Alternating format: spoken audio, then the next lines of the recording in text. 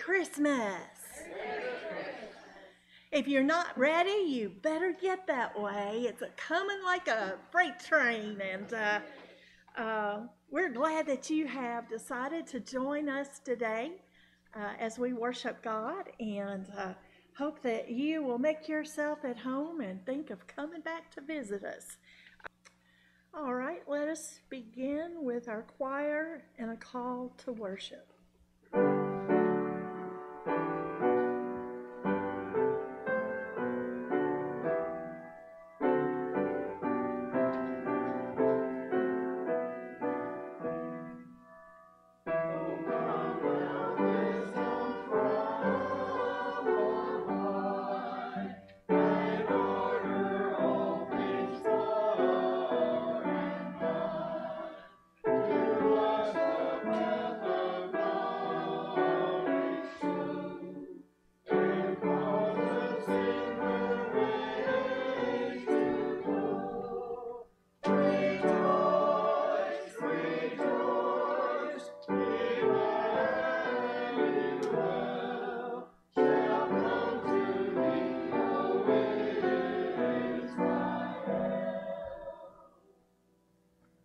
And now, if you'll stand and sing with us as we sing Away.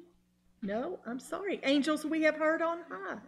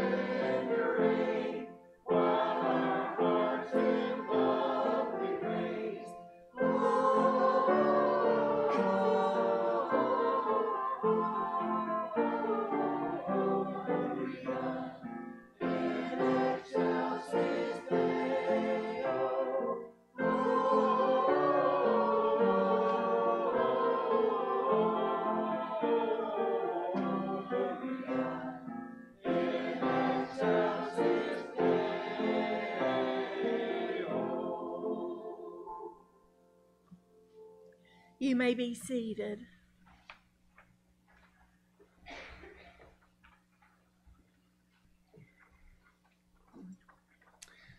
Fire burns, it hurts, it can destroy. Fire also gives warmth and light. The coming of Christ is both a day of judgment and a day of promise. 2 candles flickering brightly help us remember that the coming of Christ has many meanings. Steadfast love and faithfulness will meet. Righteousness and peace will kiss each other. Faithfulness will spring up from the ground, and righteousness will look down from the sky. Psalm 85, 10 and 11.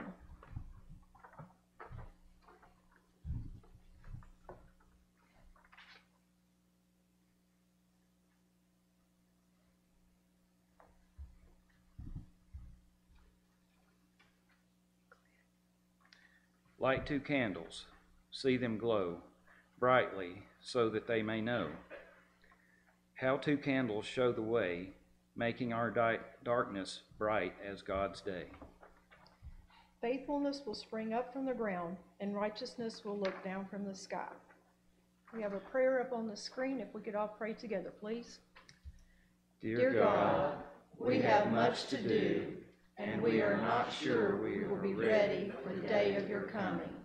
In Advent's light, help us to see what is important, to be who you want us to be, and to do what you would have us to do. In Jesus' name we pray. Amen.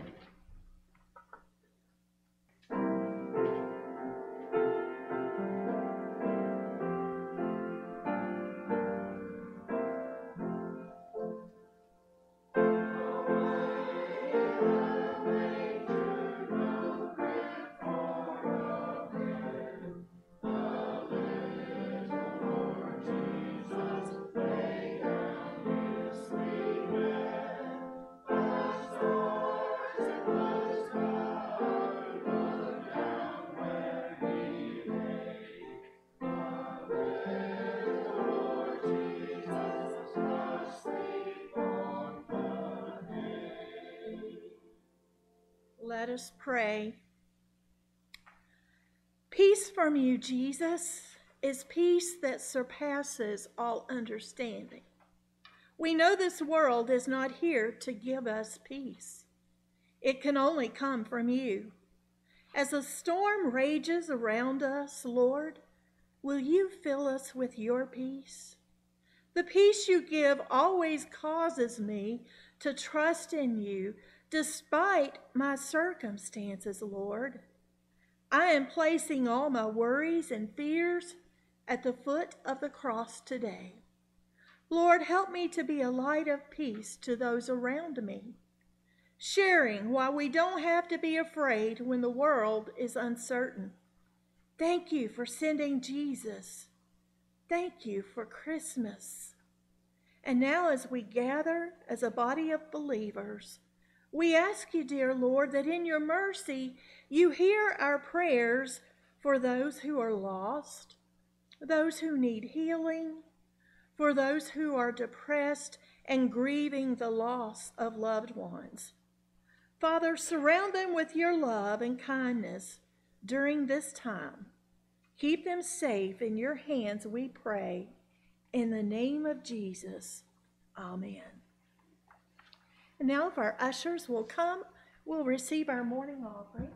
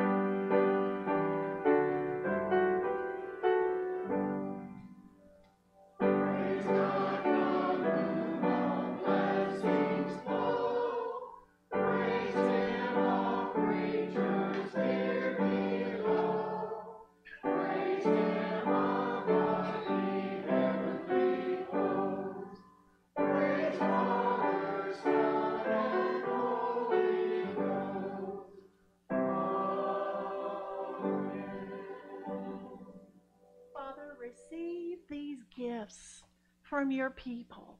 Bless them, Lord, and may this be used to bring others to know you. In Jesus' name, amen.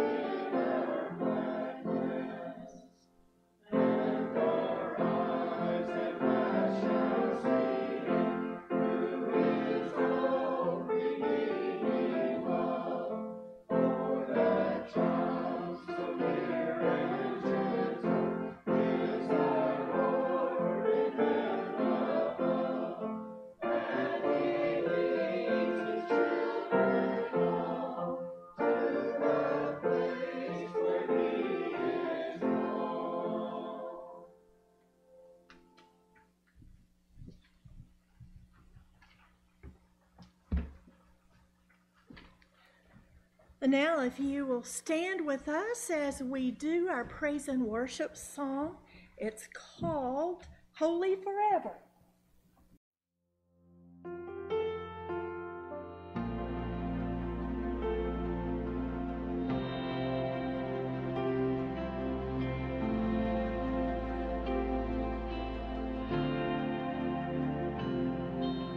A thousand generations falling down in worship to sing the song of ages to the Lamb. And all who've gone before us and all who will believe will sing the song of ages to the Lamb. Your name is the highest, your name is the greatest, your name stands above them all. All thrones and dominions, all powers and positions, your name stands above them all. And the angels cry, holy, all creation cries, holy, you are lifted high, holy, holy forever.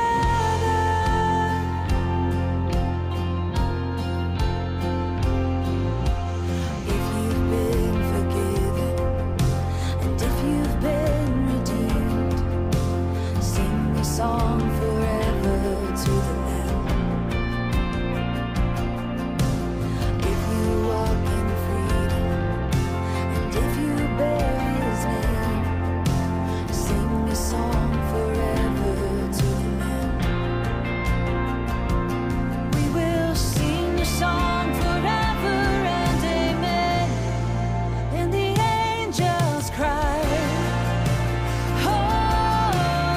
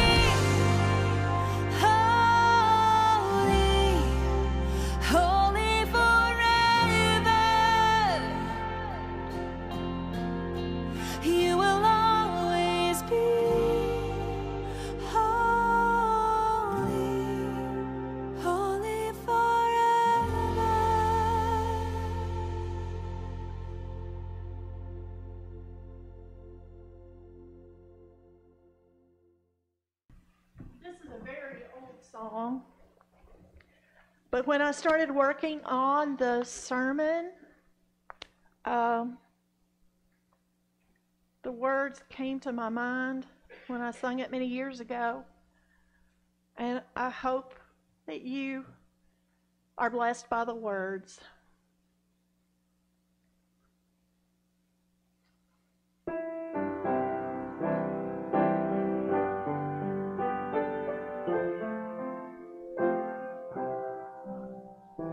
Life is a few days of trouble, a wise man once said.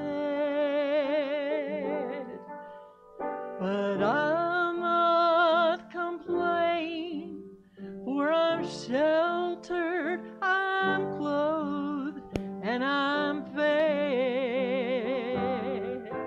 But many's the trial, my wants and my dreams put me through, and the only real peace that I have, dear Lord, is in you. The only real peace that I have, dear Lord, is in you.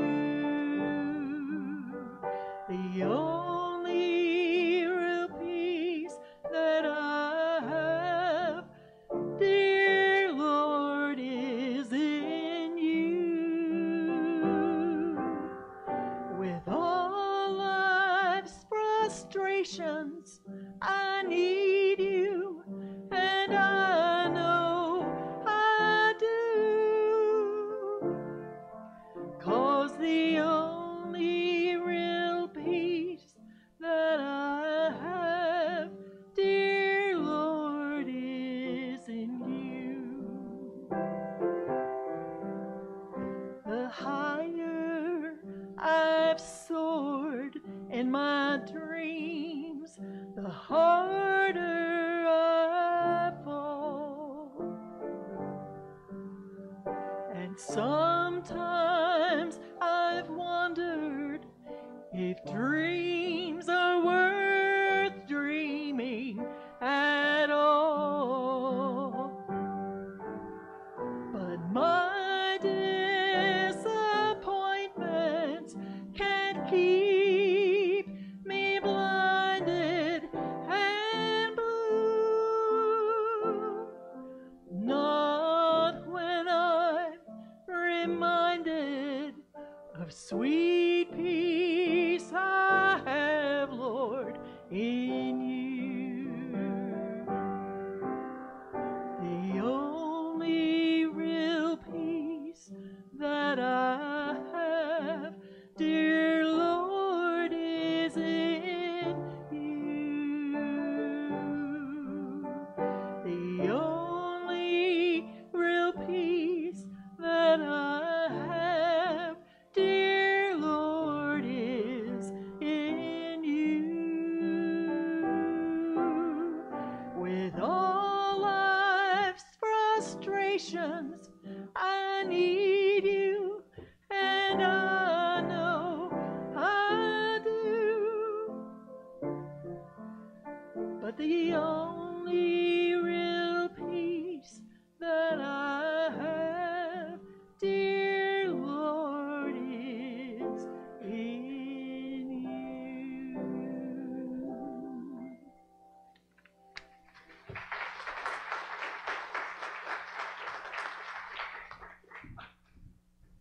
I probably haven't sung that song in 20 years. And so forgive me for not having the range I used to have.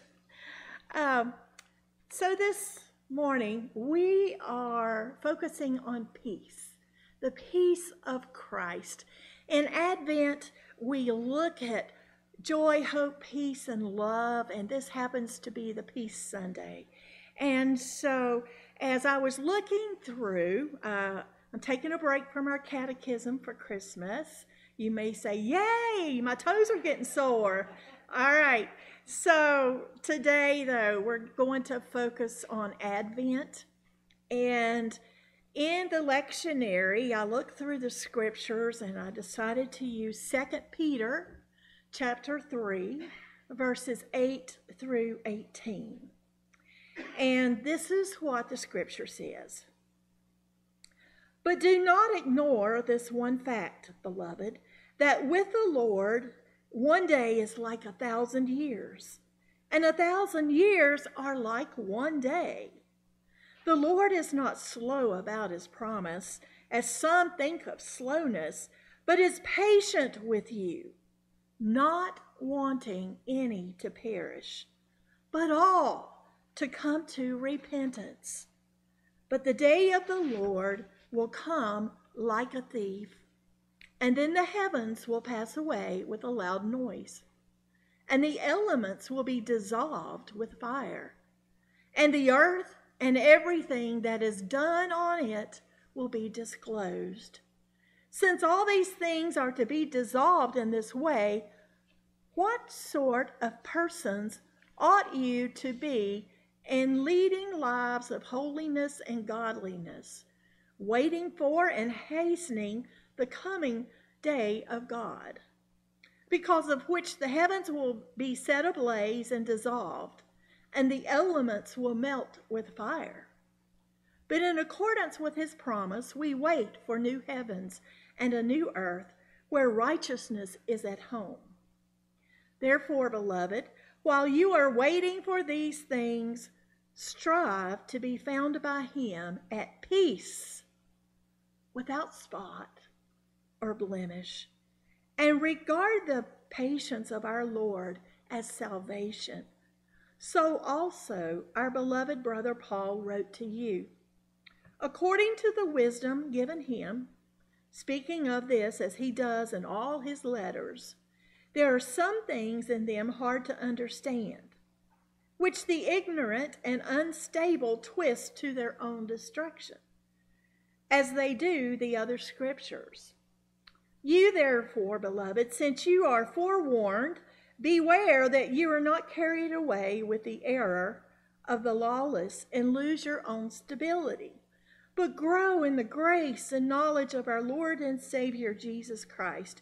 To him be the glory, both now and to the day of eternity. Amen. Sometimes William and I will be watching something on TV. It can be a movie or a TV show, and it comes to the part in the movie where someone you know is going to jump out and scare you. You just know, it may be a detective or a policeman or a woman going through the house, and they know somebody's in the house, and you just know, you can tell by the music that it's getting ready. You just know they're going to jump out and scare you. I can't stand that. I love it, but I hate it. When that comes on, I have to confess, I may have been caught doing this. Somehow it just seems not so bad if I'm peeping through my fingers. I have gotten up and gone to the kitchen and decided it was time to get something to eat or drink. Do you want me to pause it? No. It's just something about that doom that's coming after you that makes you just, ugh. And when you read the Bible, there's a lot of wonderful things in here. There's a lot of love. There's a lot of love and forgiveness and miracles. And there's some doom in there that makes you want to go, if you don't have Jesus in your heart. It should make you want to go and fall on your knees, because it's not just a movie, it's not just TV, it's real. And it's been prophesied for many, many, many years. So my husband will often say, "You do know it's not real, don't you? It's just a movie or it's just TV." That doesn't help. But guys, this is real. This is real stuff. Well, Peter was trying to tell the believers what was really important, that they need to pay attention to the letters that Paul had been writing about living a holy life, and that the end of the world is coming as they knew it. There were a lot of false teachers who were teaching the belief in a second coming of Christ was foolish. Now, these are supposed to be Christian teachers, and they're teaching something that does not agree with the scriptures or the letters that Paul had written. And as a matter of fact, they were actually making fun of people who believed what Paul was saying about the second coming of Christ. Some thought if it were true, that Christ would have already come back. Now, he had only been gone a short time here. Look how many years it's been now, over 2,000, and heading on up the scale. If they thought so then, what do we think now? But think how much closer it is to his coming. So, they didn't see anything change. People were going on with their lives as if nothing was going to happen. They stopped living holy lives. They were teaching that God's promises were unreliable and that nothing was going to happen or change. False teachers. You know, I can't help but wonder if maybe some of us have not been drinking the Kool-Aid of false teachers.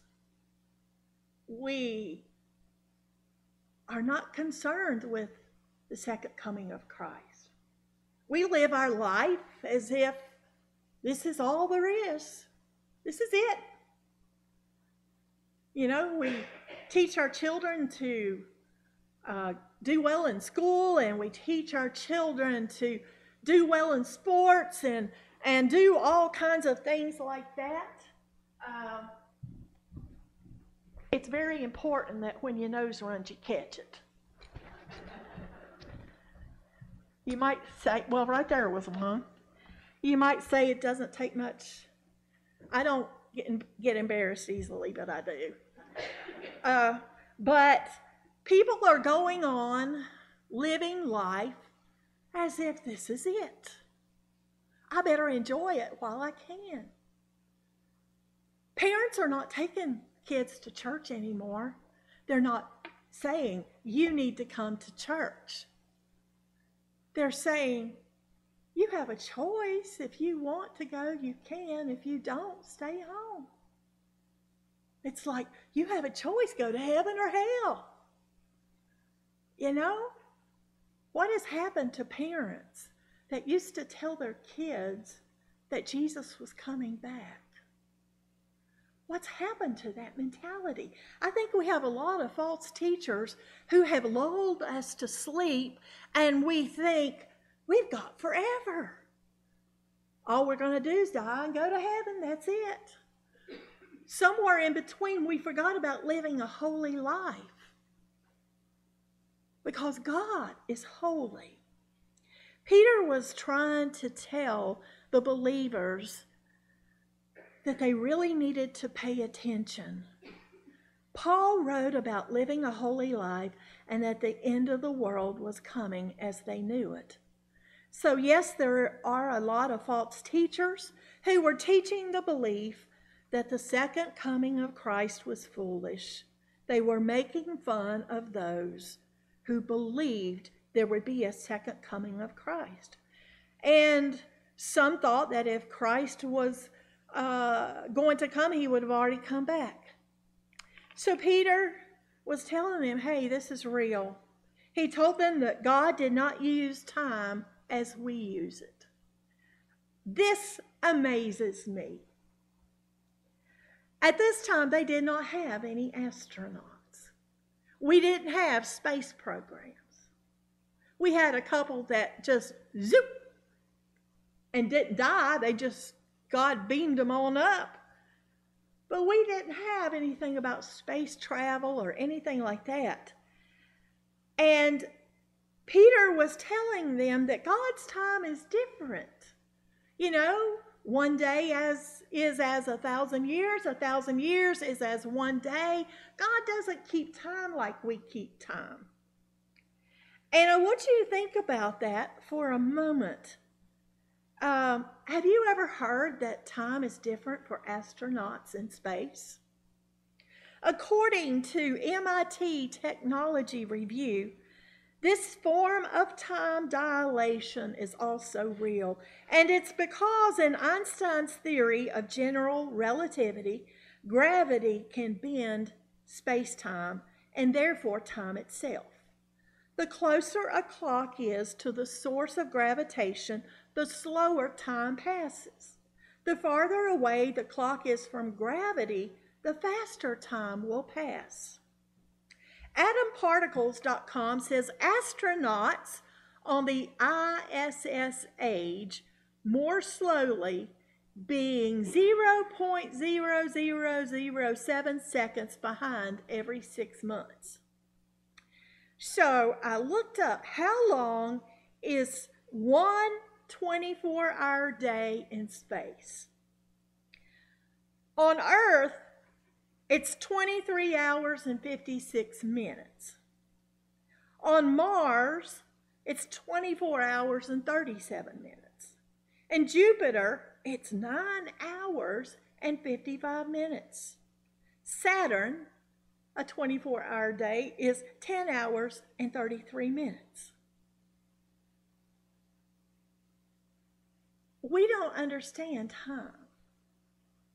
And God's time is not like our time. When he says he's coming soon, is that by Earth, Mars, Jupiter, Saturn, or heaven? All we know is he's coming. He promised he was coming the first time, and he came. And he says, I'm coming back.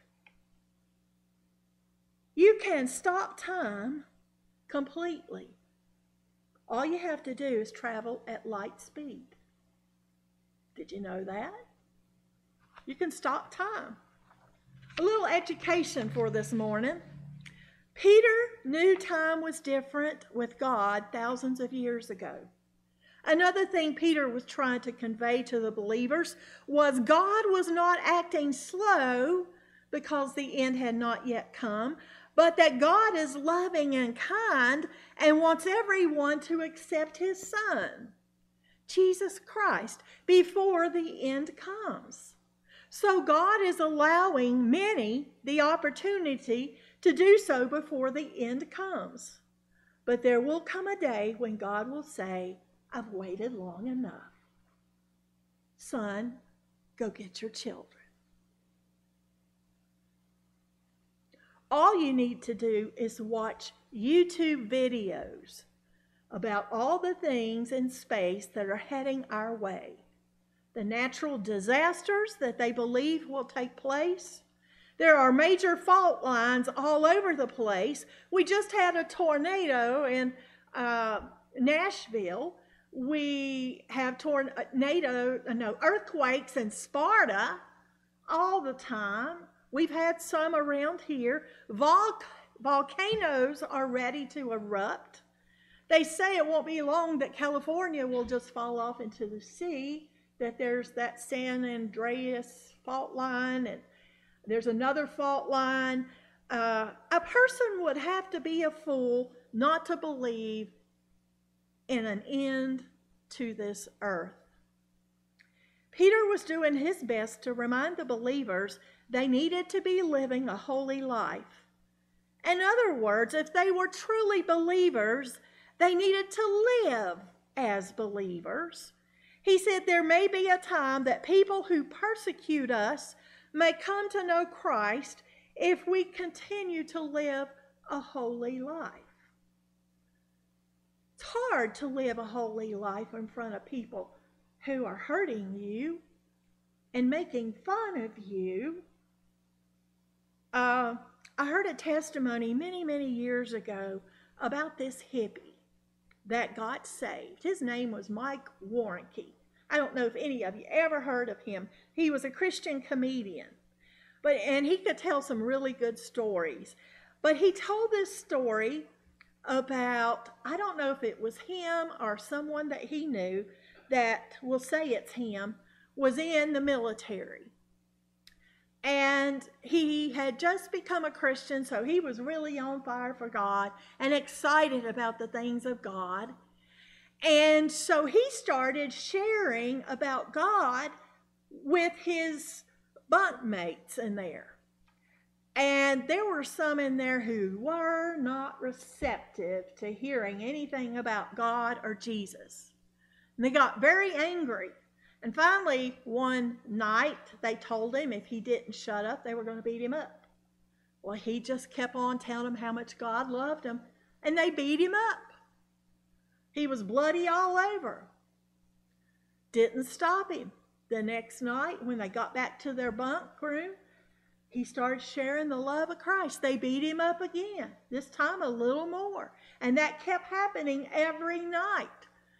And finally, the guy's knuckles were really bruised. You can imagine what Mike looked like.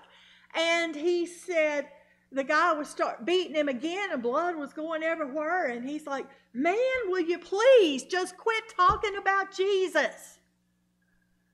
He said, I don't want to hit you no more.